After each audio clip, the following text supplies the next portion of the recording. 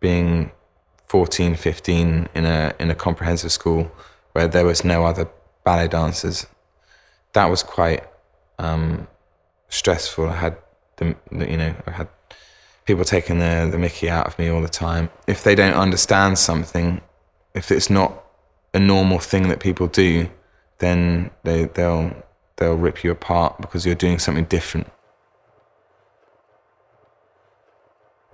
I feel quite comfortable doing athletic things and kind of stretching myself and pushing my body to my maximum. Maybe people that haven't watched ballet before think that we're just skipping around on stage and the girl's just on tiptoes. I've had back spasms and shin splints, neck problems, injections, like cortisone injections, hip problems. I have had quite a few injuries. It's not just about technically perfect, it's about showing emotion. Maybe one or two performances in your career you'll feel like you nailed it perfectly. I haven't got close, I don't think.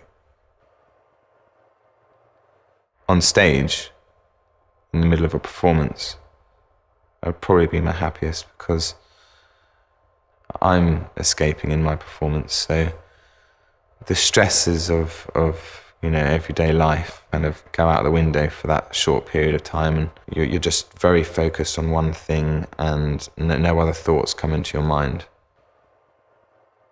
When I'm partnering a girl, it's her life in my hands, so I have to be very careful of what I do.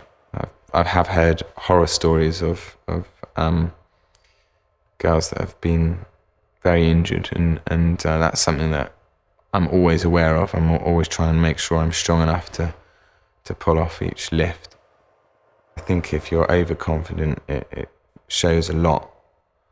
But at the same time, I don't think you can doubt yourself. You can't doubt yourself too much. I mean, when I was younger, I always thought that there was someone out there that was pushing themselves more, so that kind of encouraged me to push myself, thinking that there was someone better out there. I still have that mindset. Anyone can join the company and take my roles. I can moonwalk, but not very well. I'm not going to get up and do that.